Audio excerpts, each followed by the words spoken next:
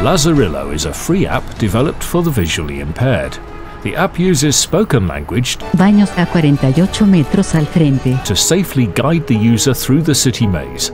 Easy access to museums, banks, hospitals and retail shops, but also safe use of public transport is granted thanks to detailed audio guidance. Subway entrance Avenue Mata, 33 meters, in front of you. Beyond obvious advantages for the users, companies, private or public, which embrace the technology get a rapid return on investment by increasing their client base.